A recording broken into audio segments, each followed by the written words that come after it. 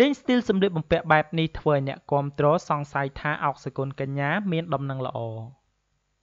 គ្រាន់តែត្រឡប់មកពីដើរកម្សាន្តក្រេបទឹកឃ្មុំជាមួយនឹងស្វាមីអស់រយៈពេលប្រមាណ3សប្តាហ៍មកតារាចម្រៀងអុកសកុនកញ្ញា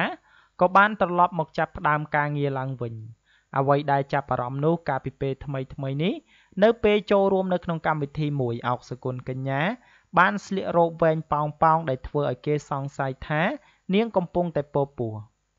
បើគិតរហូតមកទល់នឹងពេលនេះម្ចាស់បទហាមរូបនេះបានរៀបការប្រមាណជិត2ខែមកហើយរៀបការភ្លាមអុកសកុនកញ្ញាបានប្រាប់ថានឹងយកកូនភ្លាមបើបានកូនភ្លោះរឹតតែល្អក្នុងនោះមានការជូនពរពីសំណាក់មិត្តភ័ក្តិក៏ដូចជាអ្នកគាំទ្រអុកសកុនកញ្ញាឲ្យមានដំណឹងល្អឆាប់សមតាមបំណងផងដែរអ្វីដែលចាប់អារម្មណ៍ពេលត្រឡប់មកពីដើរកម្សាន្តជាមួយនឹងលោកអឹងសុកលីដែលជាស្វាមីវិញនោះអុកសកុនកញ្ញាមានរូបរាងធាត់ប្លែកជាងមុនស្របពេលដែលនាងស្លៀករ៉ូបប៉ោងបែបនេះទៀតធ្វើឲ្យគេគិតថាតារាចម្រៀងរូបនេះកំពុងតែពោពោះអុកសកុនកញ្ញាបានធ្វើឲ្យហ្វេនជាច្រើនសប្បាយចិត្តនៅពេលដែលឃើញរូបនាងបង្ហាញនូវភាពផ្អែមល្ហែមជាមួយនឹងស្វាមីនាពេលកន្លងមកពីលំហែកាយរយៈពេលវែងនៅបរទេសភ្លាមអុកសកុនកញ្ញាបានបង្ហាញមុខនៅក្នុងកម្មវិធីជាច្រើនហើយរូបនាងថែមទាំង live វីដេអូនិយាយលេងជាមួយនឹងហ្វេនទៀតផងមានការលើកឡើងថាអុកសកុនកញ្ញានឹងនៅតែជាគ្រាប់ពេជ្រប្រចាំផលិតកម្មហង្សមាសបើទោះបីជារូបនាងមានស្វាមីក៏ដោយសូមបញ្ជាក់ផងដែរថានៅក្នុងមង្គលការរបស់អុកសកុនកញ្ញានិងលោកអឹងសុកលីគឺមានការចូលរួមជាច្រើនពីសំណាក់មិត្តភ័ក្តិនៅក្នុងសិល្បៈក៏ដូចជាអ្នកមានមុខមានមាត់នៅក្នុងសង្គមផងដែរហើយអ្វីដែលសំខាន់កាលពីថ្ងៃមង្គលការរបស់នាងគឺនាយក្រឹមដែលជាតារាកំប្លែងល្បីឈ្មោះបានខ្សឹបប្រាប់ថាឲ្យអុកសកុនកញ្ញាយកកូនភ្លោះទៀតផងក៏ប៉ុន្តែនៅពេលនេះទំនងជាមានដំណឹងល្អហើយដោយសារតែនៅពេលបច្ចុប្បន្នអុកសកុនកញ្ញាហាក់បីដូចជាសប្បាយចិត្តប្លែកនៅពេលត្រឡប់មកពីក្រេបច័ន្ទទឹកឃ្មុំវិញដូច្នេះសម្រាប់ព័ត៌មាននេះផងដែរខ្ញុំបាទសូមបញ្ចប់ត្រឹមតែប៉ុណ្ណេះនឹងនាំអារម្មណ៍បងប្អូនទៅកាន់ព័ត៌មានបន្តDanny Kwan ប្រតិកម្មនឹងព័ត៌មានថារូបនាងមានបញ្ហាស្បែកធ្ងន់ធ្ងររហូតទៅព្យាបាលនៅប្រទេសថៃនៅរសៀលនេះកញ្ញា Danny Kwan ដែលគេស្គាល់ថាជាតារានិយមនៅការស្លៀកពាក់សិចស៊ីបានចេញប្រតិកម្មនឹងព័ត៌មានចុះផ្សាយថារូបនាងកំពុងតែមានបញ្ហាស្បែករហូតដល់រត់ទៅព្យាបាលនៅប្រទេសថៃDanny Kwan មានបញ្ហាលើស្បែករត់ទៅព្យាបាលនៅប្រទេសថៃនេះបានកើតឡើងបន្ទាប់ពីការលេចនៅរូបភាពក្នុងមន្ទីរពេទ្យប៉ុន្មានសន្លឹកនៅលើបណ្ដាញទំនាក់ទំនងសង្គម Facebook របស់នាងទើបរហូតដល់គេចុះផ្សាយបែបនេះបញ្ហានេះ Danny Kwan បានអះអាងថាជាទង្វើរបស់មនុស្សមួយចំនួនដែលមានចេតនាមិនល្អលើរូបនាងក៏ប៉ុន្តែយ៉ាងណាក្តីតារាសិចស៊ីអះអាងថានាងពិតជាមិនមានបញ្ហាស្បែកដូចជាព័ត៌មានចចាមអារ៉ាមនោះឡើយយ៉ាងណាក៏ដោយ Danny Kwan បានបញ្ជាក់ក៏ដូចជាសារភាពថានាងពិតជាមានជំងឺមួយផ្សេងទៀតពិតមែនក៏ប៉ុន្តែមិនមែនជាបញ្ហាស្បែកនោះទេខ្ញុំសូមបញ្ជាក់ថាខ្ញុំគ្មានបញ្ហាស្បែកដូចជាមនុស្សមួយចំនួនចោទនោះទេសូមកុំបំផុសបំផុលឲ្យវាคล้ายជារឿងធំខ្ញុំគឺទឹកចូលសួតនិងរលាកបំពង់កទេបញ្ជាក់គ្មានបញ្ហាស្បែកឡើយសង្កត់ធ្ងន់ទៅលើអំណះអំណានផ្ទាល់ខ្លួនតបទៅនឹងបញ្ហាខាងលើតារាស្រីសាច់សខ្ចីដូចជាពងមាន់បករូបនេះបន្ថែមថាប្រិមិត្តអាចស្វែងរកការពិតបានបើមិនជឿគឺអាចទៅមើលស្ថានភាពរបស់នាងផ្ទាល់នៅពេលនេះដោយរូបនាងថែមទាំងប្រាប់ឈ្មោះមន្ទីរពេទ្យនៅស្រុកថៃដែលរូបនាងបាននឹងកំពុងសម្រាប់ព្យាបាលជំងឺទឹកចូលសួតនោះទៀតផងនោះគឺជាមន្ទីរពេទ្យ Paloបាត់ដោយសារតែរូបភាពប៉ុន្មានសន្លឹកនេះហើយដែលធ្វើឲ្យ Danny Kwan រងការចោទប្រកាន់ក៏ដូចជាព័ត៌មានមិនពិតថារូបនាងកំពុងតែសម្រាប់ព្យាបាលជំងឺនៅក្នុងប្រទេសថៃដោយមូលហេតុនោះគឺបណ្ដាលមកពីរូបនាងមានសភាពជំងឺស្បែកធ្ងន់ធ្ងរបាទដូច្នេះសម្រាប់ព័ត៌មាននេះផងដែរខ្ញុំបាទសូមបញ្ចប់ត្រឹមតែប៉ុណ្ណេះនឹងនាំអារម្មណ៍បងប្អូនទៅកាន់ព័ត៌មានបន្តមុខមាត់លោកឈនសវណ្ណរាជខុសប្លែកគ្នារហូតទៅដល់180ដឺក្រេគ្រាន់តែធ្វើបែបនេះគណៈពេលនេះតារាចម្រៀងនៅក្នុងផលិតកម្មរស្មីហងមាសលោកឈនសវណ្ណរាជកំពុងតែចំណាយពេលសម្រាកលំហែកាយថ្ងៃវិស្សមការរបស់ខ្លួនក្រោយពេលទំនេរដៃពីការងារសិល្បៈ នៅទីក្រុង Toronto ប្រទេសកាណាដាយ៉ាងណាមិញតាមរយៈដំណើរកម្សាន្តនៅលើកនេះគេសង្កេតឃើញថាតារាចម្រៀងរូបនេះបានបង្ហាញរូបភាពជាច្រើនសន្លឹកនិងបង្ហាញអំពីសកម្មភាពដើម្បីឲ្យអ្នកគាំទ្ររបស់ខ្លួនបានឃើញផងដែរដោយឡែកទន្ទឹមនឹងគ្នានោះអ្នកគាំទ្របានចាប់អារម្មណ៍ទៅលើរូបភាពចំនួន2សន្លឹករបស់លោកឈុន សវណ្ណរាជដែលទើបនឹងបង្ហោះថ្មីនេះដោយរូបភាពមួយរបស់លោកនៅមិនទាន់កោរពុកមាត់និងរូបភាពមួយទៀតរូបលោកកោរពុកមាត់រួចហើយសម្រាប់រូបភាព2សន្លឹកនោះគឺពិតជាធ្វើឲ្យអ្នកគាំទ្រចាប់អារម្មណ៍ខ្លាំងមែនទែនព្រោះមិននឹកស្មានថាមុខមាត់របស់លោកឈុន សវណ្ណរាជបានផ្លាស់ប្ដូររហូតស្ទើរតែ180ដឺក្រេដោយគ្រាន់តែរូបលោកកោរពុកមាត់ចេញនិងទុកពុកមាត់តែប៉ុណ្ណោះបើទោះបីជាយ៉ាងណាក្តីសម្រាប់រូបភាព2សន្លឹកនេះត្រូវបានអ្នកគាំទ្រលាន់មាត់សរសើរថាស្ទាយពុកមាត់និងអត់ពុកមាត់របស់លោកឈុន សវណ្ណរាជនៅតែសង្ហាហើយចំពោះស្ទាយទាំងពីរបែបនេះបើទោះបីជារូបលោកធ្វើមួយណាក៏នៅតែទាក់ទាញចិត្តនិងកសែភ្នែកអ្នកគាំទ្រដដែលសូមជម្រាបផងដែរថានៅក្នុងបខែវស្សានេះតារាភាគច្រើននៅក្នុងផលិតកម្មហង្សមាសបានចេញដំណើរកម្សាន្តរបស់ខ្លួនច្រើនគួរសមក្នុងនោះក៏ឃើញរ៉េត ស៊ូហ្សាណាកំពុងតែសប្បាយចិត្តនៅក្នុងប្រទេសអូស្ត្រាលីផងដែរបាទនេះគឺជារូបភាពប្រៀបធៀបគ្នាចំនួន2សន្លឹករបស់លោកឈុន សវណ្ណរាជដោយកាលនៅស្រុកខ្មែររូបលោកមិនសូវជាទុកពុកមាត់វែងនោះទេគឺត្រូវបំពេញការងារឡើងច្រៀង concert ជារៀងរាល់ថ្ងៃដូច្នេះហើយគឺរូបលោកធ្វើឲ្យប្លែកនៅពេលដែលរូបលោកបង្ហាញខ្លួននៅលើទឹកដីកាណាដាដែលមើលទៅគឺទុកពុកមាត់អញ្ចឹងពិតជាសង្ហាម្យ៉ាងបាទដូច្នេះសម្រាប់ព័ត៌មាននេះផងដែរខ្ញុំបាទសូមបញ្ចប់ត្រឹមតែប៉ុណ្ណេះនឹងនាំអារម្មណ៍បងប្អូនទៅកាន់ព័ត៌មានបន្តនាយចេកបាត់បង់ឱកាសនៅក្នុងក្រុមរបស់នាយកុយរហូតមកទល់នឹងពេលនេះតារាកំប្លែងនាយចេកនៅតែមិនទាន់មានឱកាសបានចូលលេងកំប្លែងនៅក្នុងក្រុមរបស់នាយកុយវិញទេនាយចេកបានសម្ដែងក្តីអស់សង្ឃឹមត្បិតនៅមិនទាន់មានសញ្ញាវិជ្ជមានណាមួយនៅក្នុងការចូលរួមសម្ដែងឡើងវិញនៅក្នុងពេលដែលលោកកំពុងតែត្រដាបត្រដួសនៅលើផ្នែកជីវភាពផងដែរនៅក្នុងវ័យ63ឆ្នាំលោកជុំប៊ុនឈឿនហៅនាយចេកបានអះអាងប្រាប់កោះសន្តិភាពកាលពីពេលថ្មីកន្លងមកតាមសារអេឡិចត្រូនិកថាក្រោយពេលដែលកម្មវិធីកំប្លែងចាប់ផ្ដើមដំណើរការឡើងវិញលោកតែងតែព្យាយាមតាក់ទងសុំនាយកុយនិងនាយកយពីបំណងចង់ចូលលេងកំប្លែងនៅក្នុងក្រុមនេះវិញដែរក៏ប៉ុន្តែរហូតមកទល់ពេលនេះ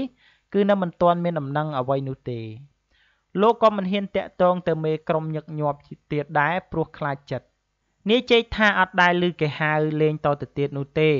ខ្ញុំក៏មិនដឹងហេតុអីនោះដែរតាំងតែពីខ្ញុំចេញពីពេទ្យមកខ្ញុំបានទៅសួរកូនគាត់ដែលថាខ្ញុំជាហើយហៅខ្ញុំលេងផងហើយនាយកុយបានត្រឹមតែឆ្លើយថាបាទរហូតមកកាលពីកំឡុងពេលដែលនាយសាន់ម៉ៅសម្ដែងបានមិនទាន់ឈឺនោះនាយតែងតែជំរុញឲ្យនាយកុយហៅលោកទៅសម្ដែងឡើងវិញដែរក៏ប៉ុន្តែនាយកុយបាននិយាយថាបើហៅគ្នាច្រើនពេកបានលុយពីណាចែកនៅក្នុងស្ថានភាពបែបនេះនាយចេកបាននិយាយថាចំពោះក្រុមកំប្លែងណាមួយដែលខ្វះតួហើយហៅរូបនាងចូលរួមសម្ដែងគឺនាយរីករាយទទួលដោយមិនប្រកាន់ឡើយបច្ចុប្បន្នបើទោះបីជាអខានលេងកំប្លែងនៅក្នុងក្រុមនាយកុយតែនាយបានឲ្យដឹងថានាយក៏មានឱកាសបានសម្ដែងកាត់សក់មង្គលការខ្លះដែរក្រៅពីនេះរាល់ថ្ងៃច័ន្ទនាយបានសម្ដែងនៅផ្សាររាត្រី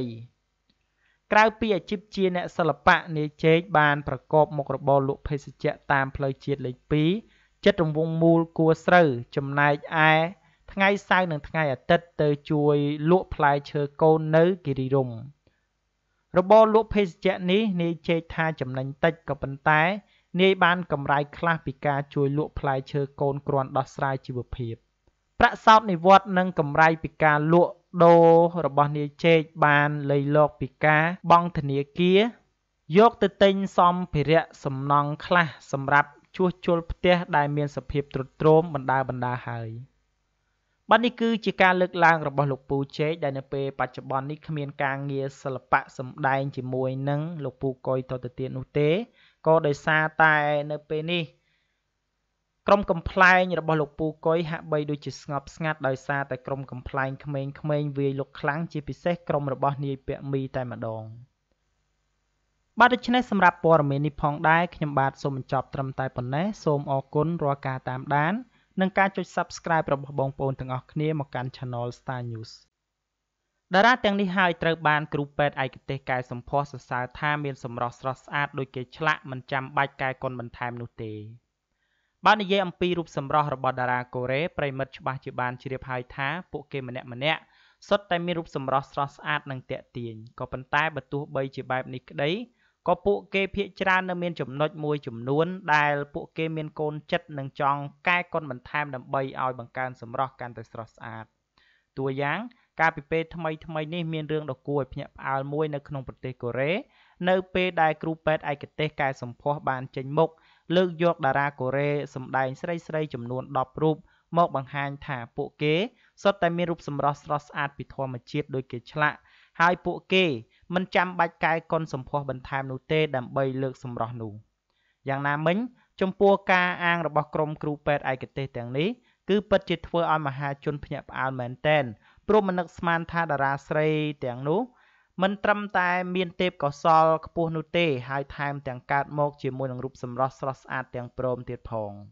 ដូច្នេះកុំឲ្យខាតពេលយូរសូមបងប្អូនទាំងអស់គ្នាតាមដាននៅតារាស្រីចំនួន10រូបដែលគ្រូពេទ្យឯកទេសកែសម្ផស្សលើកសរសើរថាស្រស់ស្អាតពីធម្មជាតិមិនចាំបាច់កែកុនអ្វីនោះឡើយ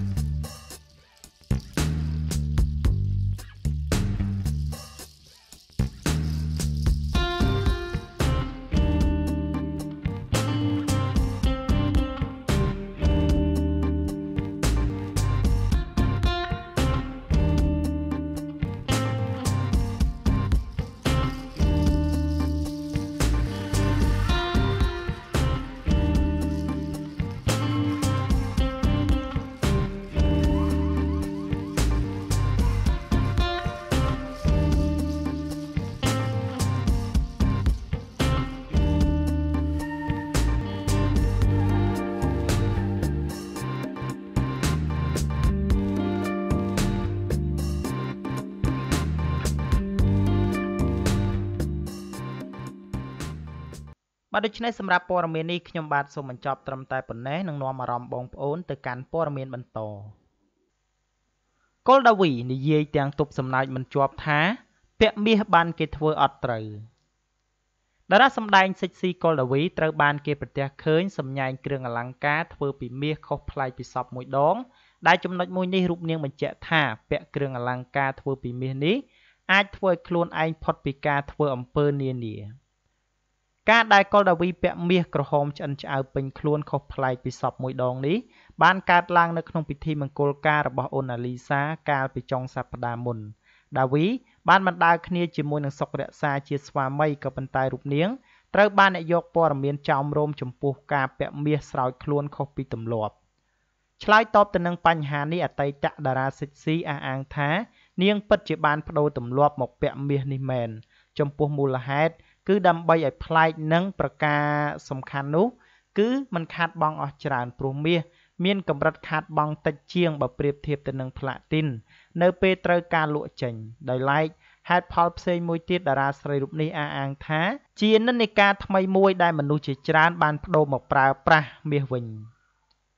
ក្រៅពីនេះក៏ដើម្បីលើករាសីនិងការពារខ្លួនអំពីផ្លូវងងឹតនានាផងដែរកុលដាវីបានលើកឡើងថាឃើញថាឥឡូវនេះគេប្តូរមកពាក់មាសច្រើនអញ្ចឹងខ្ញុំពាក់ដែរទៅម្យ៉ាងតាមខ្មែរយើងមានជំនឿថាការពាក់មាសវានឹងធ្វើឲ្យរាសីឡើងខ្ពស់និយាយឲ្យខ្លីគឺពាក់មាសគឺគេធ្វើអត់ត្រូវនោះទេនៅក្នុងរាត្រីនោះកុលដាវីក៏ត្រូវបានគេចាប់អារម្មណ៍ទៅលើខ្សែកមាសយ៉ាងធំនិងមានម៉ូដស្អាតថែមទៀតផងអលង្ការមួយនេះតារាសម្ដែងនិយមសម្ដែងនៅភាពកាចឆ្នះឆ្នើមបានបង្ហើបថាគឺជាកាដូពីលោកសុករក្សាដែលជាស្វាមីរបស់នាងក៏ប៉ុន្តែនាងមិនបានបង្ហើបថាមានទម្ងន់ប៉ុន្មាននិងមានតម្លៃប៉ុន្មាននោះទេ ព្រោះតែមិនចង់ឲ្យប្រិមិត្តនានាយល់ថាអួតនោះទេអ្នកនាងកុលដាវីបានបញ្ជាក់ថានាងស្រឡាញ់ខ្សែកនេះខ្លាំងណាស់ស្អាតជាកាដូស្វាមីផងដូច្នេះហើយនេះក៏ជាហេតុផលដែលរូបនាងសម្រេចចិត្តប្ដូរមកពាក់មាសយ៉ាងធំផងដែរបាននេះគឺជាការនិយាយលាយឡំជាមួយនឹងសំណើចរបស់កុលដាវីដោយរូបនាងបានលើកឡើងថាការពាក់មាសគឺលើករាសីជាពិសេសទៅទៀតនោះគឺអ្នកណាចង់ធ្វើអំពើគឺមិនត្រូវនោះឡើយស្របពេលដែលនិន្នាការថ្មីនៅក្នុងពេលបច្ចុប្បន្ននេះគេចូលចិត្តពាក់មាសជាងផ្លាទីនបាទដូច្នេះសម្រាប់ព័ត៌មាននេះខ្ញុំបាទសូមបញ្ចប់ត្រឹមតែប៉ុណ្ណេះនឹងនាំអារម្មណ៍បងប្អូនទៅកាន់ព័ត៌មានបន្តលោកឡុងសុកហៀងប្រកាសថាការពង្រីកសកម្មភាពរៃអង្គាសលុយរបស់ខ្លួនមិនមែនដើម្បីប្រយោជន៍ជាមួយនឹងសកម្មភាពរៃអង្គាសថវិកាស្ទើររាល់ថ្ងៃដើម្បីប្រមូលជំនួយយកទៅជួយដល់អ្នកខ្វះខាតមនុស្សមួយចំនួនកំពុងតែចោទថាប្រធានក្លឹបសិល្បៈឡុងសុកហៀងដែលជាតារាសម្ដែងមួយរូបផងធ្វើឡើងដើម្បីចង់បានចំណាប់អារម្មណ៍និងដើម្បីបានប្រយោជន៍ផ្ទាល់ខ្លួនឆ្លើយតបទៅនឹងការយល់ឃើញបែបនេះលោកបានច្រានចោលនិងថាប្រសិនបើដើម្បីចង់ល្បីឬក៏ចង់បានផលប្រយោជន៍ក្រៅពីបណ្ដាម្ចាស់ជំនួយលោកងាកមកការងារប្រចាំថ្ងៃឃើញលុយនៅនឹងមុខខ្លាំងជាងលោកឡុងសុកហៀងនិយាយថាមានមនុស្សមិនតិចនោះទេយល់ថារូបលោកប្រឹងធ្វើដើម្បីចង់ល្បីនិងដើម្បីចង់ឲ្យគេចាប់អារម្មណ៍ក៏ប៉ុន្តែសម្រាប់លោកគេឈ្មោះមុខមាត់ត្បិតថាលោកមិនមែនជាបុគ្គលល្បីក៏ប៉ុន្តែរូបលោកមានគេស្គាល់ច្រើនណាស់ដែរហើយទើបនឹងចេះចង់យកទំនាក់ទំនងនេះដើម្បីគៀងគរជាជំនួយដល់អ្នកខ្វះខាតដែលដង្ហើយរកជំនួយវិញលោកបានបន្តថាតាមដែលរូបលោកមមាញឹកនឹងការងារផ្ទាល់ខ្លួនជាពិសេសការងារបណ្ដុះបណ្ដាលសិស្សឲ្យមានជំនាញសិល្បៈដឹកនាំសិស្សចេញថតនៅតាមផលិតកម្មនានានិងរវល់លក់ផលិតផលផងលោកមិនគួរចំណាយពេលរៃអង្គាសថវិកានោះទេដោយសារតែការងារនេះក្រៅពីមិនបានលុយចូលហប៉ៅក៏ខាតលុយផ្ទាល់ខ្លួនផងដែរក៏ប៉ុន្តែបណ្ដាលមកពីរូបលោកចេះតែមានចិត្តមិនដាច់នៅពេលដែលគេតាក់ទងមកជួយនៅពីនេះនៅពីនោះហើយលោកក៏ឃើញអំពីការលំបាកដោយផ្ទាល់ភ្នែកទើបរូបលោកចេះតែប្រកោប្រកាសហើយដឹកនាំតារាក្មេងៗនិងសប្បុរសជនចុះទៅប្រគល់អំណោយផ្ទាល់ដៃជាមួយនឹងបាសក្រុមការងារមួយចំនួនទៀតជារឿយៗរូបលោកបាននិយាយថាខ្លួនមានលទ្ធភាពបរិច្ចាគថវិកាផ្ទាល់ខ្លួនជួយទៅដល់ជនខ្វះខាតបន្តិចបន្តួចតែប៉ុណ្ណោះក៏ប៉ុន្តែអ្វីដែលរូបលោកមានកម្លាំងចិត្តច្រើនគឺកម្លាំងចិត្តពីសប្បុរសជនដែលធ្វើឲ្យរូបលោកគ្រាន់តែជាអ្នកនាំសារពីទូរគតជនទទួលបានថវិកាច្រើនជាហូរហែនៅក្នុងកិច្ចការនេះគោលបំណងដែលរូបលោកកាន់តែសកម្មគឺដើម្បីបំផុសទឹកចិត្តសិល្បករក្មេងៗជាពិសេសគឺសប្បុរសជនឲ្យកាន់តែមានសកម្មភាពបរិច្ចាគនិងដើម្បីបណ្ដុះបណ្ដាលទឹកចិត្តស្រឡាញ់អ្នកខ្វះខាតឲ្យបានច្រើននៅក្នុងសង្គមលោកឡុងសុកហៀងបានប្រកាសរត់ច្បាប់បង្កើតជាសមាគមនៅក្នុងពេលខាងមុខដើម្បីអាចចុះសកម្មភាពរៃអង្គាសនានាឲ្យបានកាន់តែល្អជួយដល់ក្រុមទូរគតជនខ្វះខាតក្នុងនោះក៏ដើម្បីងាយស្រួលចាប់ដៃគូជាមួយនឹងស្ថាប័ននេះស្ថាប័ននោះនៅក្នុងការចង់ធ្វើសកម្មភាពជួយសង្គមងាយស្រួលនៅក្នុងការពង្រីកសកម្មភាពផងដែរលោកបានប្រកាសចំហថានឹងមិនឈប់សកម្មភាពរៃអង្គាសនិងចុះជួយដល់ជនខ្វះខាតនោះទេដោយរូបលោកប្រកាសចំហសុខចិត្តបោះបង់ចោលការងារបានលុយក៏ប៉ុន្តែនឹងយកពេលវេលាគៀងគរម្ចាស់ជំនួយជួយដល់អ្នកខ្វះខាតដែលបានស្នើមកកាន់លោកអស់ពីលទ្ធភាពនោះផងបាទនេះគឺជាការលើកឡើងរបស់លោកសុកហៀងដែលជាតារាសម្ដែងក៏ដូចជាអ្នកជំនួញផងដែរក៏ប៉ុន្តែរូបលោកនៅតែឆ្លៀតពេលទំនេរពីការងាររបស់លោកយកពេលមករៃអង្គាសប្រាក់ដើម្បីជួយទៅដល់ជនខ្វះខាតជាពិសេសទៅទៀតនោះគឺអ្នកដែលទីទាល់មិនដឹងទៅពឹងពាក់នៅទីណាបាទដូច្នេះសម្រាប់ព័ត៌មាននេះផងដែរខ្ញុំបាទសូមបញ្ចប់ត្រឹមតែប៉ុណ្ណេះនឹងនាំអារម្មណ៍បងប្អូនទៅកាន់ព័ត៌មានបន្តអ្នកណាថាមិនរំភើបបើខួបកំណើតនៅឆ្នាំនេះជម្ភូអារិយាទទួលបានកាដូបែបនេះពីស្វាមីជាទីស្រឡាញ់ជម្ភូអារិយាដែលជាតារាសម្ដែងថៃដ៏មានប្រជាប្រិយភាពទាំងក្នុងនិងក្រៅស្រុក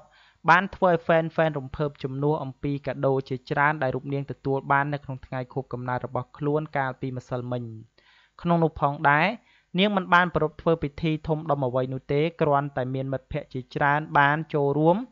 យកនំមកសប្រាយដល់ផ្ទះតែប៉ុណ្ណោះជាពិសេសខួបកំណើតនៅឆ្នាំនេះជម្ភូអារយាទទួលបានបាច់ផ្កាពណ៌ផ្កាឈូកដ៏ធំមួយដែលជាបាច់ផ្កាច្រើនទងពីស្វាមីជាទីស្រឡាញ់របស់នាងយ៉ាងណាមិញបើទោះបីជាកាដូមួយនេះមើលទៅលក្ខណៈសាមញ្ញបន្តិចក៏ប៉ុន្តែវាបង្កប់ទៅដោយអត្ថន័យដែលបង្ហាញអំពីក្តីស្រឡាញ់ដ៏ផ្អែមល្ហែមដែលម្ចាស់បេះដូងមានទៅលើតារាស្រីរូបនេះផងដែរក្រោយពីបានឃើញបែបនេះធ្វើឲ្យហ្វេនជាច្រើនចំណែនអំពីជីវិតរបស់ជម្ពូអារយាយ៉ាងខ្លាំងដែលទទួលបាននូវភាពជោគជ័យទាំងនៅការងារសិល្បៈថែមទាំងមានស្វាមីដែលចេះយកចិត្តទុកដាក់ថ្នាក់ថ្នមមិនឲ្យទាស់ចិត្តបែបនេះនោះទៀតសូមបញ្ជាក់ថារហូតមកទល់នឹងពេលនេះជម្ពូអារយាមានកូនចំនួន2នាក់ដែលជាកូនភ្លោះហើយរូបគេនៅតែរក្សាសម្រស់ស្រស់ស្អាតដដែលដូច្នេះហើយទើបបានជាស្វាមីយកចិត្តទុកដាក់ខ្លាំងបែបនេះហើយរាល់ឆ្នាំគឺជម្ពូមិនដែលធ្វើខួបកំណើតធំដុំនោះទេតែអ្វីដែលប្លែកនោះគឺមិត្តភ័ក្តិនិងក្រុមគ្រួសាររបស់នាងតែងតែស៊ឺប្រៃខួបកំណើតធ្វើឲ្យតារារូបនេះញញឹមបិទមាត់មិនជិតនោះឡើយបាទដូច្នេះសម្រាប់ព័ត៌មាននេះខ្ញុំបាទសូមបញ្ចប់ត្រឹមតែប៉ុណ្ណេះសូមអរគុណរាល់ការតាមដាននិងការចុច Subscribe របស់បងប្អូនទាំងអស់គ្នាមកកាន់ Channel StarNews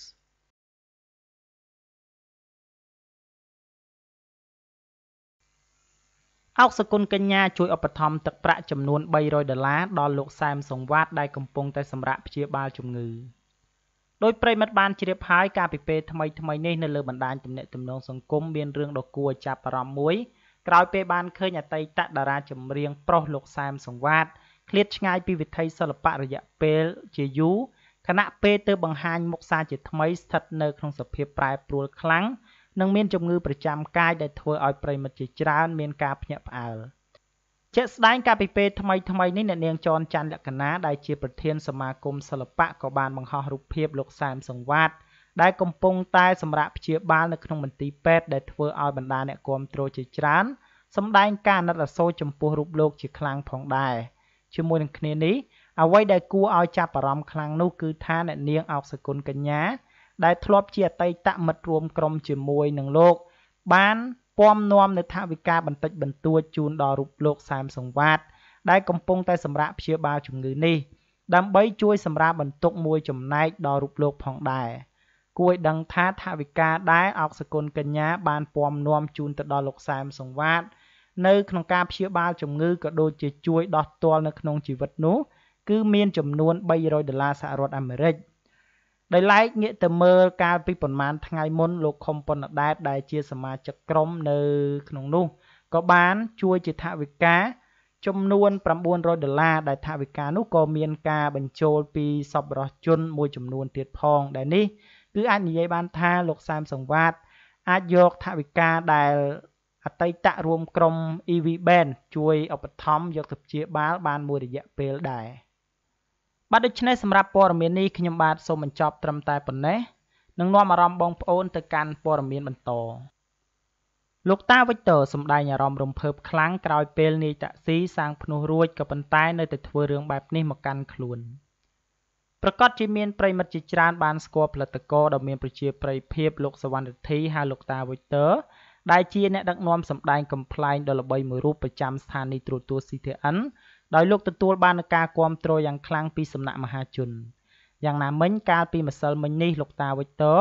បានបង្ហោះរូបភាពជាច្រើនសន្លឹកនៅលើគណនី Facebook របស់ខ្លួនដែលធ្វើឲ្យទស្សនិកជនមានការចាប់អារម្មណ៍ជាខ្លាំងក្នុងនោះគេសង្កេតឃើញថាលោកតាវិចទ័របានសម្ដែងក្តីរំភើបជាខ្លាំងក្រោយពេលនាយតាក់ស៊ី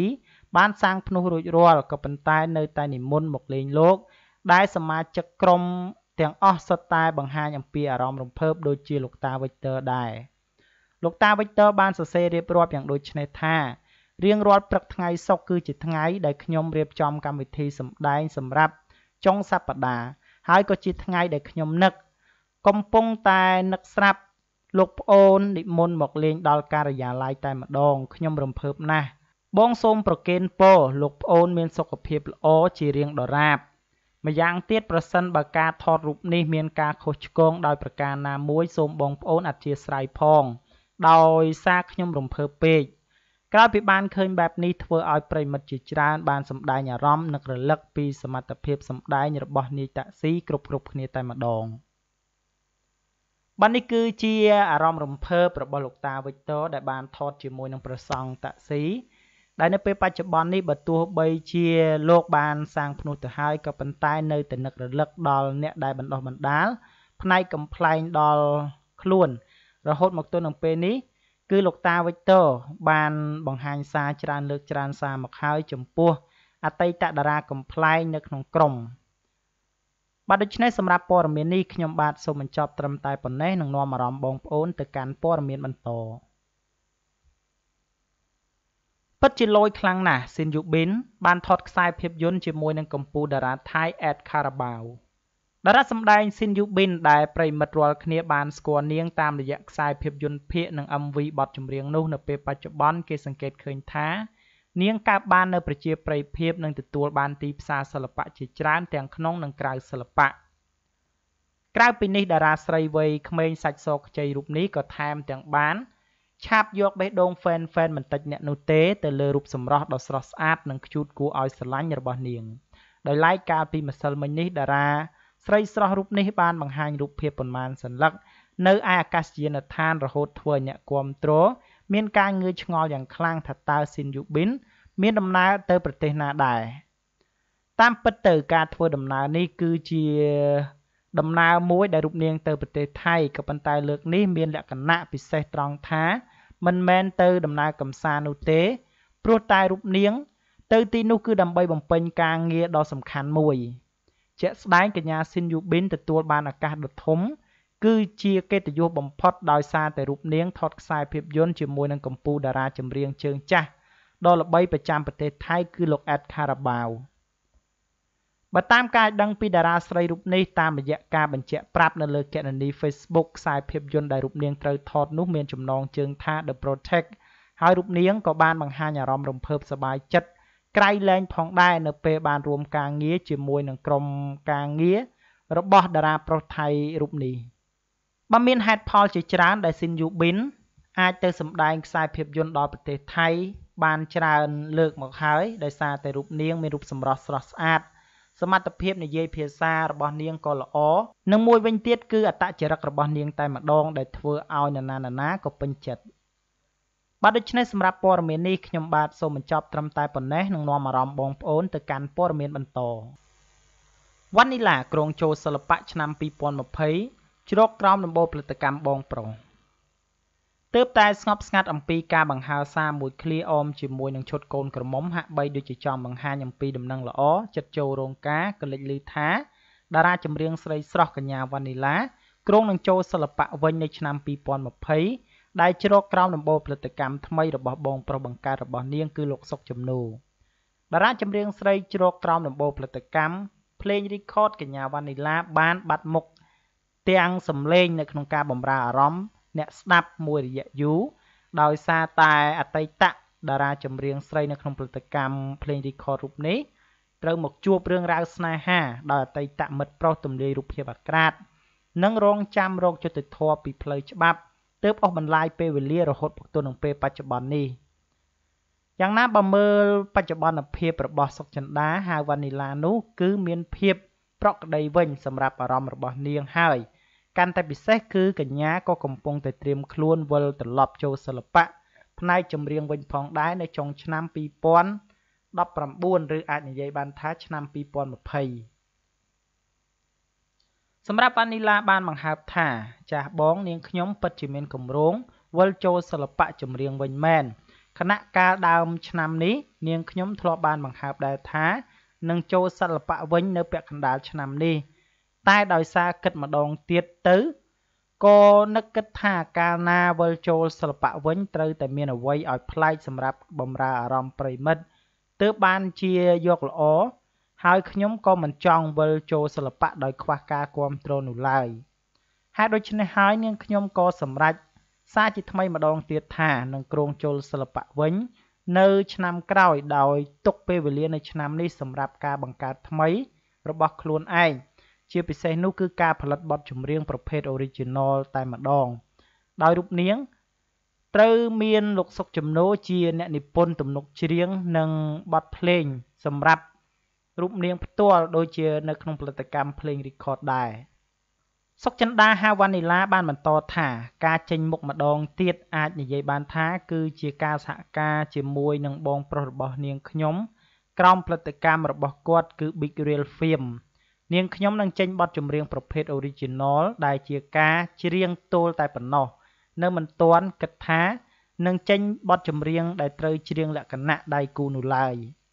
នៅមុនបន្តិចវ៉ានីឡាបានបង្ហោះសារ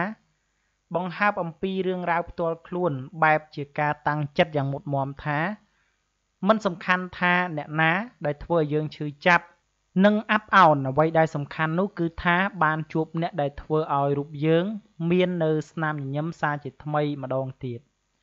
ជាមួយនឹងការស្លៀកឈុតកូនក្រមុំពណ៌សដៃកាន់កម្រងផ្កាពណ៌សបានបង្កើតជារឿងងាយឆ្ងល់ពីសំណាក់អ្នកលេងបណ្ដាញអ៊ីនធឺណិតយ៉ាងខ្លាំងថាតើវ៉ានីឡារៀបការនៅក្នុងឆ្នាំនេះឬក៏យ៉ាងណាបានជារូបនាងស្លៀកពាក់ឈុតកូនក្រមុំយ៉ាងដូចនេះ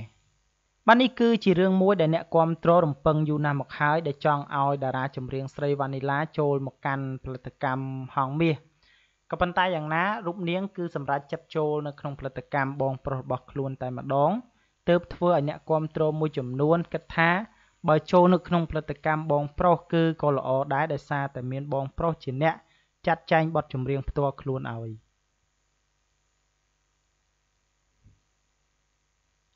បាទដូច្នេះសម្រាប់ព័ត៌មាននេះផងដែរខ្ញុំបាទសូមបញ្ចប់ត្រឹមតែប៉ុណ្ណេះសូមអរគុណរាល់ការតាមដាននិងការចុច Subscribe របស់បងប្អូនទាំងអស់គ្នាមកកាន់ Channel StarNews ឃើញរូបភាពទាំងនេះហើយស្ទើរតែមិនជឿថាពេជ្រសុភាទទួលបាននូវការថ្នាក់ថ្នមពីបងស្រីតាំងតែពីតូចបែបនេះសោះអាចនិយាយបានថាប្រិមិត្តភាគច្រើនរបស់តារាចម្រៀងស្រីលំដាប់ជួរមុខគឺអ្នកនាងពេជ្រសុភាពីមួយថ្ងៃទៅមួយថ្ងៃទទួលបាននូវការគាំទ្រខ្លាំងទាំងវិស័យសិល្បៈនិងការរកស៊ីរបស់ខ្លួនសុទ្ធតែទទួលបាននូវភាពជោគជ័យទាំងអស់ជាមួយនឹងគ្នានេះដែរនៅពីក្រោយភាពជោគជ័យរបស់តារាចម្រៀងស្រីដ៏មានប្រជាប្រិយភាពនៅក្នុងផលិតកម្មរស្មីហងមាសអ្នកនាងពេជ្រសុភាក៏មានរឿងរ៉ាវជាច្រើនដែលទស្សនិកជនភាគច្រើនមិនបានដឹងជាក់ស្ដែងកាលពីពេលថ្មីនេះម្ចាស់បទឆ្កែរត់បុកប៉ោតរូបនេះក៏បានបង្ហោះសារនិងរូបភាពប៉ុន្មានសន្លឹកនៅលើគណនី Facebook ផ្លូវការរបស់ខ្លួនដែលធ្វើឲ្យអ្នកគាំទ្រជាច្រើនចាប់អារម្មណ៍ជាខ្លាំងបន្ទាប់ពីបានឃើញការបង្ហោះមួយនេះក្នុងនោះផងដែរបើផ្អែកទៅលើការបង្ហោះនោះអ្នកនាងពេជ្រសុភាបានសរសេររៀបរាប់ថាបែបនេះតាំងតែពីតូចពេលឈឺបងស្រីមិនងាយស្អប់មនុស្សដែលមិនធ្វើអ្វីបងស្រីនោះទេបងប្រាប់មនុស្សនោះអូនគួរតែប្រយ័ត្នរូបភាពតាំងតែពីតូចរួមសុខរួមទុក្ខអរគុណបងស្រីរាល់ពេលខ្ញុំឈឺខ្ញុំពិបាកចិត្តនៅមានបងមួយជួយជាកម្លាំងចិត្តជាមួយនឹងគ្នានេះអ្វីដែលគួរឲ្យចាប់អារម្មណ៍នោះគឺថារូបភាពកាលពីតូចរបស់អ្នកនាងពេជ្រសុភាមើលទៅពិតជាស្រស់ស្អាតមិនចាញ់ពេលបច្ចុប្បន្ននោះឡើយយ៉ាងណាមិញនេះជាលើកទី1ហើយដែលឃើញអ្នកនាងពេជ្រសុភាបង្ហោះសាររៀបរាប់បែបនេះនៅលើបណ្ដាញទំនាក់ទំនងសង្គម Facebook របស់ខ្លួនបើយើងក៏លេចទៅមើលរូបភាពរបស់ពេជ្រសុភានិងបងស្រីកាលពីនៅក្មេងគឺពួកគាត់ទាំងពីរស្និទ្ធស្នាលជាមួយនឹងគ្នាខ្លាំងណាស់ហើយនៅពេលដែលបង្ហាញរូបភាពនេះទៀតសោតបានបញ្ជាក់ឲ្យឃើញថាពេជ្រសុភាពិតជាទទួលបាននូវភាពកក់ក្ដៅពីបងស្រីខ្លាំងមែនទែនបាទដូច្នេះសម្រាប់ព័ត៌មាននេះផងដែរខ្ញុំបាទសូមបញ្ចប់ត្រឹមតែប៉ុណ្ណេះនឹងនាំអារម្មណ៍បងប្អូនទៅកាន់ព័ត៌មានបន្ត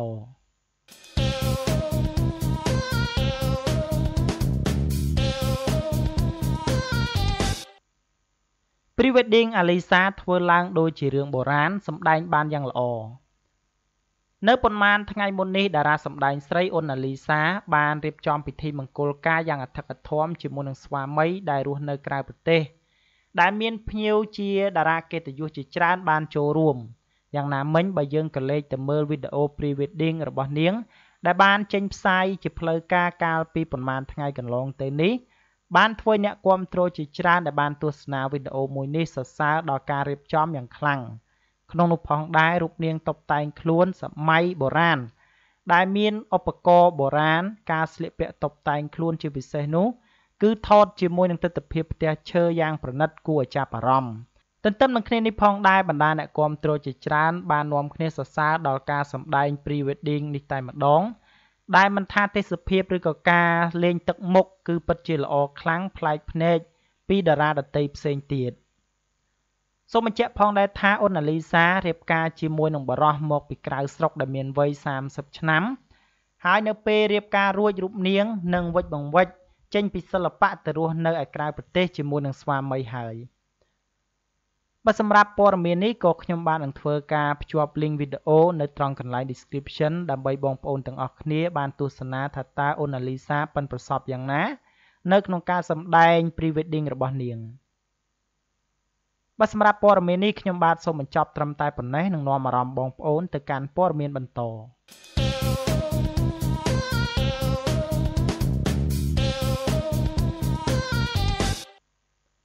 មានសុនីតាត្រូវអ្នកគាំទ្រធ្វើខួបកំណើតឲ្យជាប់ចិត្តកន្លះឆ្នាំសូម្បីតែសម័យខ្លួនក៏ឆ្ងល់ផងដែរជាមួយនឹងការឧស្សាហ៍ធ្វើឲ្យមានការភ្ញាក់ផ្អើលពីសំណាក់ប្រិមិត្តអ្នកគាំទ្រដែលបានយកនំខេកមកប្រពធ្វើពិធីខួបកំណើតដល់កញ្ញាមានសុនីតាឥតលហែពេលដែលរូបនាងមានវត្តមាននៅខេត្តណាគឺមាននៅខេត្តនោះតែម្ដងគណៈពេលថ្មីនេះកញ្ញាមានសុនីតាតារាសម្ដែងស្រីទទួលបានងារជារាជិនីក្រមាបានទៅដល់ខេត្តសៀមរាបភ្លាមនោះក៏ស្រាប់តែមានអ្នកគាំទ្រយកនំខេកទៅsurpriseដល់បន្ទប់ស្នាក់នៅរបស់កញ្ញាមានសុនីតាតែម្ដងពេលឃើញតាមទម្លាប់នឹងការបដិឆេទពិតប្រាកដនៃថ្ងៃខួបកំណើតរបស់តារាសម្ដែងស្រីសកលក្រោយដែលត្រូវជាប្អូនជាទួតមួយតារាសម្ដែងជើងចាស់អ្នកនាងចនច័ន្ទលក្ខណាដែលកំពុងតែមានយីអ៊ុនឡើងក្រើតកញ្ញាមានសុនីតាគឺធ្វើចំថ្ងៃទី10ខែកុម្ភៈដោយជារៀងរាល់ឆ្នាំរូបនាងបំផ្លែងថ្ងៃខួបកំណើតរបស់ខ្លួនទៅធ្វើទង្វើសប្បុរសធម៌នានាជាមួយនឹងប្អូនកុមារនៅតាមសាលារៀនក្រីក្រជាមួយនឹងគ្នានោះមិនថានៅទីក្រុងឬក៏ខេត្តនានានោះទេជាពិសេសគឺកញ្ញាមានសុនីតាហើយថ្ងៃនោះថាជាក្តីស្រឡាញ់នៅថ្ងៃទី10ខែកុម្ភៈហេតុអ្វីរហូតដល់ចុងខែមិថុនាឆ្នាំ2019ហើយបែរជាមានការប្រារព្ធធ្វើខួបកំណើតរបស់តារាស្រីដែលមានអាជីវកម្មផ្ទាល់ខ្លួនទាំងក្មេងវ័យតាមរយៈការបើកហាងលក់ផលិតផលក្រមាឬមានយីហោថាផ្ទះស្រឡាញ់ដែលគួរឲ្យងឿឆ្ងល់ខ្លាំងមែនទែនពីមហាជនយ៉ាងណាកាលដែលនៅមានការប្រារព្ធធ្វើពិធីខួបកំណើតនៅខែមិថុនានេះក៏មិនត្រូវបានតារាសម្ដែងស្រីថ្មិញច្រពើសរាងខ្ពស់ធ្លាប់ជាតារាតំណាងទូតសុឆន្ទៈនៃអង្គការ USAID និងសម្បូរហូហៀជាមួយនឹងការងារសិល្បៈផ្នែកស្ពតពាណិជ្ជកម្មនានាកញ្ញាមានសុនីតានោះនាងកំពុងតែជាប់រវល់ថតនៅខ្សែភាពយន្តថ្មីបន្ថែមទៀតតែបើតាមជំនួយការផ្ទាល់ខ្លួនរបស់នាងដែលមានឈ្មោះថាមីដែលបានលើកទូរស័ព្ទរបស់កញ្ញាមានសុនីតាបានបង្ហើបប្រាប់យ៉ាងដូចនេះថាជាការពិតថ្ងៃខួបកំណើតបងសុនីតាគឺនៅថ្ងៃទី10ខែកុម្ភៈមែនហើយការដែលមានការប្រារព្ធធ្វើខួបកំណើតជាហូរហែប៉ុន្មានលើកប៉ុន្មានសារគឺជាការ surprise របស់ក្រុម fan គាត់តែប៉ុណ្ណោះមិនមានអ្វីប្រែប្រួលឬក៏គាត់មានថ្ងៃខួបកំណើត2នោះទេជាក់ស្ដែងនៅកាលនោះតារាសម្ដែងស្រីដែលត្រូវមហាជនប្រិមិត្តអ្នកគាំទ្រប្រសិទ្ធនាមថារាជិនីក្រមាបានប្រារព្ធខួបកំណើតវ័យ27ឆ្នាំនៅថ្ងៃទី10ខែកុម្ភៈឆ្នាំ2017ដោយកញ្ញាបានប្រែក្លាយទៅជាការបញ្ចុះតម្លៃទំនិញនៃផលិតផលធ្វើពីក្រមារបស់នាងជំនួសនឹងសកម្មភាពមនុស្សធម៌នានាដោយកាលពីឆ្នាំមុនខណៈពេលបើគិតរហូតមកដល់ថ្ងៃទី10ខែកុម្ភៈឆ្នាំ2019តារាសម្ដែងស្រីរាងខ្ពស់ថ្មិញច្រពើសរូបនេះមានវ័យ29ឆ្នាំហើយបើសម្រាប់មូលហេតុដែលមានសុនីតាមានថ្ងៃខួបកំណើតរហូតជិតកន្លះឆ្នាំគឺមានតែមួយគត់ដោយសារតែអ្នកគាំទ្រតាមបណ្ដាខេត្តនានាគឺពេញចិត្តទៅកាន់រូបនាងហើយនៅពេលដែលមានវត្តមាននៅខេត្តណាតែងតែលេចរូបរាងនៅកម្មវិធីខួបកំណើតដល់ខេត្តនោះបាទដូច្នេះសម្រាប់ព័ត៌មាននេះផងដែរខ្ញុំបាទសូមបញ្ចប់ត្រឹមតែប៉ុណ្ណេះនឹងនាំអារម្មណ៍បងប្អូនទៅកាន់ព័ត៌មានបន្ត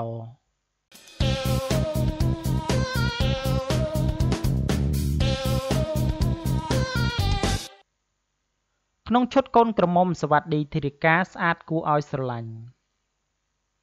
ក្រោយដោះធ្មេញដែកគេសម្គាល់ឃើញថានាងតូចសវត្ថឌីធីរិកាកាន់តែមានរូបសម្រស់ស្រស់ស្អាតប្លែកភ្នែកស្ទើរតែមិនគួរឲ្យជឿ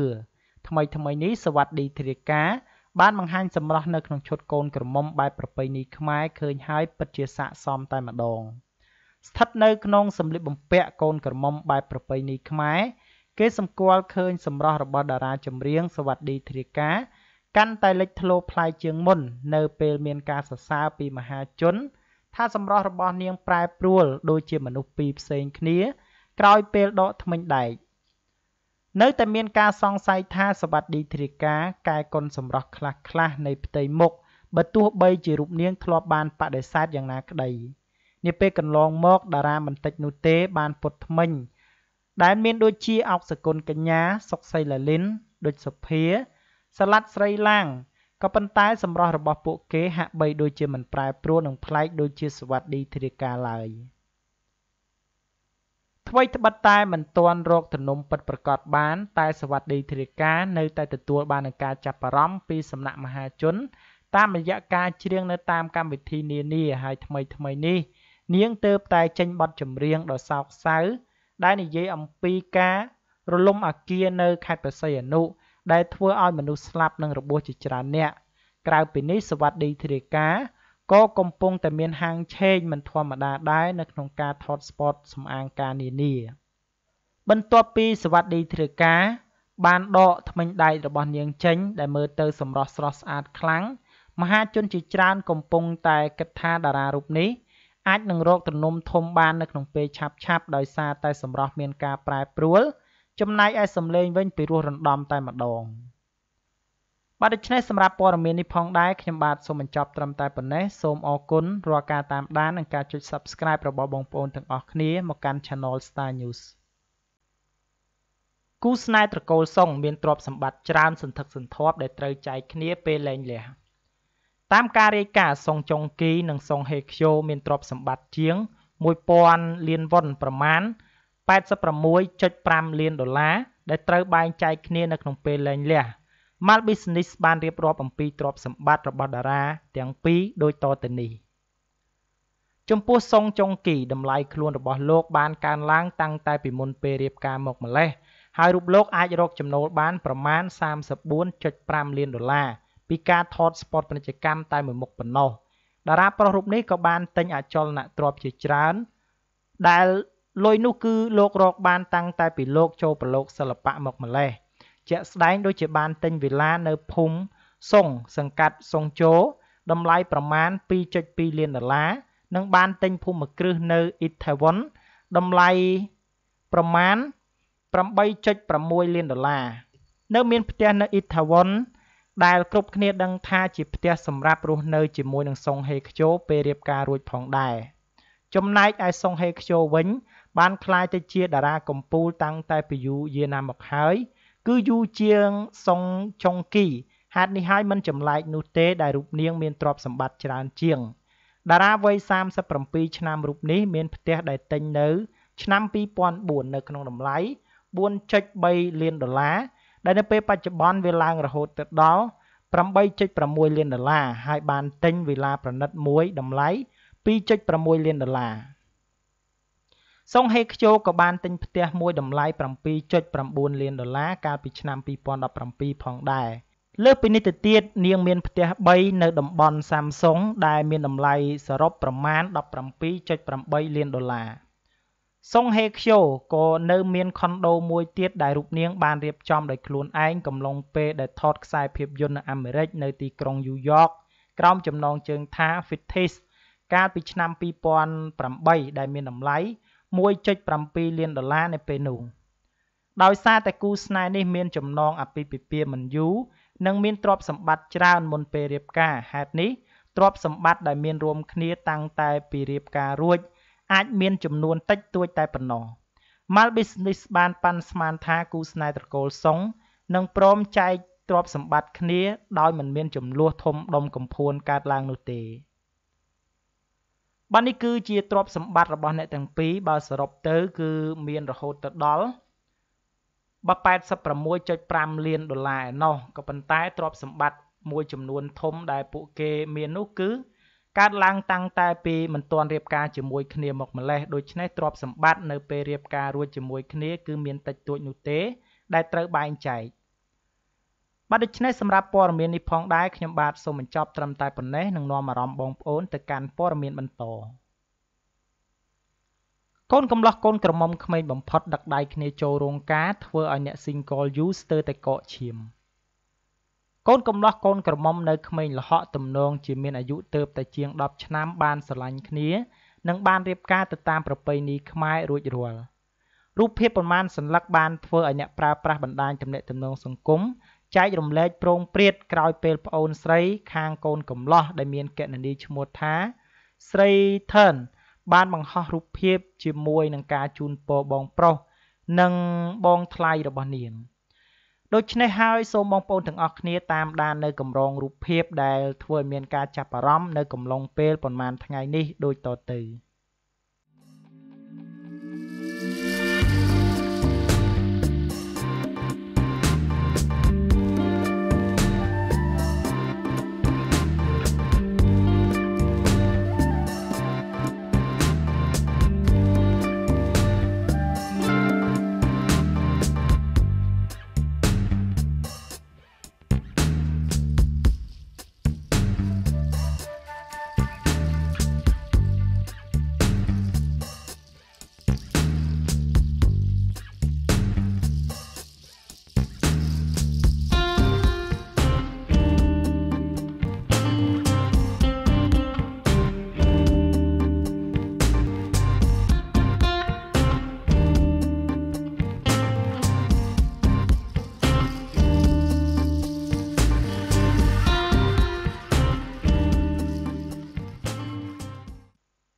បាទដូច្នេះសម្រាប់ព័ត៌មាននេះផងដែរខ្ញុំបាទសូមបញ្ចប់ត្រឹមតែប៉ុណ្ណេះនឹងនាំអារម្មណ៍បងប្អូនទៅកាន់ព័ត៌មានបន្ត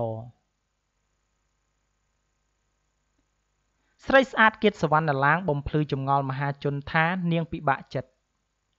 ថ្មីនេះក៏ស្រាប់តែមហាជនកើតរឿងងឿនឆ្ងល់និងភ្ញាក់ផ្អើលខណៈពេលដែលតារាសម្ដែងសាច់សខ្ចីគៀតសវណ្ណឡាងដែលទើបនឹងស្ងប់ស្ងាត់រឿងបង្កាត់ភ្លើងស្នេហ៍ជាមួយនឹងតារាប្រុសលឹមជាឡាយបង្ហើរសារចម្លែកហាក់បីដូចជានាងកំពុងតែមានវិបត្តិអ្វីមួយ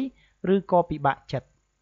តារាស្រីដែលកំពុងតែមានព្រៀបលើវិថីសម្ដែងខ្សែភាពយន្តជាងអាជីពចាស់ដែលធ្លាប់ជាតារាចម្រៀងនៅក្នុងផលិតកម្មភ្លេង record កញ្ញាគៀតសវណ្ណឡាងសរសេរតាម Instagram ថាជីវិតវាមិនល្អគ្រប់10នោះទេក៏ប៉ុន្តែគ្រប់ពេលដែលឆ្លងកាត់រឿងមិនល្អសុទ្ធតែជាមេរៀនដ៏ល្អដែលជីវិតបង្រៀនយើងក្រោយពេលបានឃើញសារមួយនេះភ្លាមមហាជនក៏មានការភ្ញាក់ផ្អើលនិងបានលើកឡើងបែបជាចម្ងល់ថាតើស្រីស្រស់សាច់សខ្ចីគៀតសវណ្ណឡាងកំពុងតែមានវិបត្តិអ្វីទៅណោះ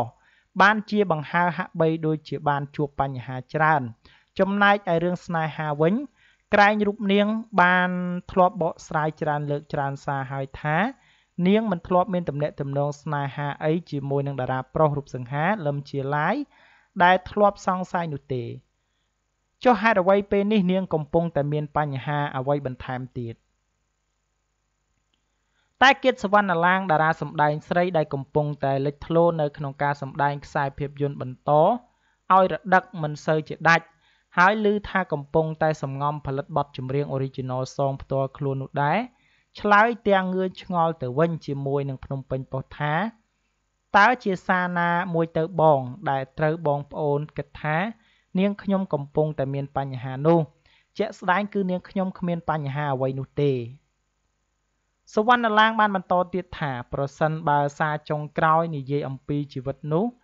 គឺនាងខ្ញុំគ្រាន់តែចង់បញ្ជាក់ដល់គ្រប់គ្នាជាពិសេសអ្នកដែលមានវ័យតិចជាងខ្ញុំឬក៏ប្អូនខ្ញុំនោះថាជីវិតរបស់មនុស្សយើងគឺតែងតែជួបបញ្ហាជាច្រើនមិនខានហើយបញ្ហាដែលយើងបានឆ្លងកាត់នោះគឺជាមេរៀនឬក៏ជាបទពិសោធន៍ដ៏ល្អសម្រាប់ជីវិតយើងនោះឯងការសរសេរចេញសារមួយនេះឡើងគឺក្រោយពេលដែលនាងខ្ញុំបានជួបនឹងប្អូនស្រីម្នាក់ដែលគាត់មានសភាពពិការដៃទាំងពីរតែគាត់នៅតែមិនអស់សង្ឃឹមហើយខំប្រឹងរៀនសូត្របន្ថែមទៀតនេះគឺជាផ្នែកមួយនៃជីវិតរបស់មនុស្សម្នាក់ត្រូវតែតស៊ូនិងឆ្លងកាត់នូវឧបសគ្គនានាចំពោះមុខដោយឡែកចំពោះរឿងសិល្បៈនិងបញ្ហាស្នេហាវិញតារាស្រីរូបស្រស់សាច់សខ្ចីគៀតសវណ្ណឡាងរមែងតែត្រូវបានមហាជនតាមដានជារឿយៗនៅរឿងសម្ព័ន្ធភាពស្និទ្ធស្នាលរបស់នាងជាមួយនឹងតួប្រុស រូបរាងសង្ហាលោកលឹមជាឡាយគឺចាប់តាំងតែពីគ្រាដំបូងរហូតដល់ក្លាយទៅជាពាក្យចចាមអារាមថាពួកគេបានបង្កាត់ភ្លើងស្នេហ៍នឹងគ្នាទៀតផងក្រោមរូបភាពស្និទ្ធស្នាលដែលពួកគេបាន live ជាវីដេអូនៅក្នុង Facebook ហើយបានថើបគ្នាទៀតផងខណៈនៅក្នុងជំនួបថ្ងៃសម្ពោធរឿងជួបផ្សោយ2របស់ផលិតកម្ម LD Picture កាលពីពេលថ្មីកន្លងមកតារាសម្ដែងស្រីកំពុងតែមានប្រជាប្រិយភាពពីមហាជនគៀត សវណ្ណឡាងបានបកស្រាយនៅបញ្ហាផ្ទាល់ខ្លួននេះចំពោះមុខអ្នកសារព័ត៌មានថាខ្ញុំនិងបងជាឡាយគឺពិតជាមិនធ្លាប់មានចិត្តស្រឡាញ់គ្នាមែនគ្រាន់តែជាអ្នករួមការងារធម្មតាទេប៉ុន្តែអ្នកគាំទ្រពេលបានឃើញពួកយើងសម្ដែងរួមគ្នាជាច្រើនរឿងទើបធ្វើឲ្យពួកគាត់ផ្គូផ្គងតែម្ដងទៅហើយភាពស្និទ្ធស្នាលរបស់ពួកខ្ញុំនៅពេលកន្លងមកនេះគឺដូចបងប្អូននិងអ្នករួមអាជីពការងារដឹងហើយថាមានភាពស្និទ្ធស្នាលនៅក្នុងលក្ខណៈជាមិត្តរួមការងារតែប៉ុណ្ណោះរឿងដែលយល់ច្រឡំនៅពេលកន្លងមកគឺថាជាការចាប់គូរបស់បងប្អូនមហាជនតែប៉ុណ្ណោះហើយអ្នកគាំទ្រខ្ញុំខ្លះទៀតគាត់បានបង្កើត page ដាក់ឈ្មោះខ្ញុំនិងបងឡាយរួមគ្នាទៀតទើបធ្វើឲ្យកាន់តែមានការយល់ច្រឡំបន្ថែមណាបងបាទនេះគឺជាការបកស្រាយរបស់តារាចម្រៀងក៏ដូចជាតារាសម្ដែងសាច់សកជ័យគៀត សវណ្ណឡាងដែលបាននិយាយថាសារដែលរូបនាងបានបង្ហោះនៅលើទំព័រ Facebook មិនមែននៅក្នុងន័យថានាងពិបាកចិត្តនោះទេគឺគ្រាន់តែដាស់តឿនដល់អ្នកដែលមានវ័យប្អូនជាងខ្លួនឲ្យតស៊ូនៅក្នុងជីវិត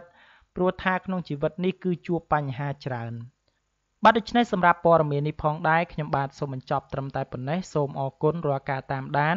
និងការចុច Subscribe របស់បងប្អូនទាំងអស់គ្នាមកកាន់ Channel StarNews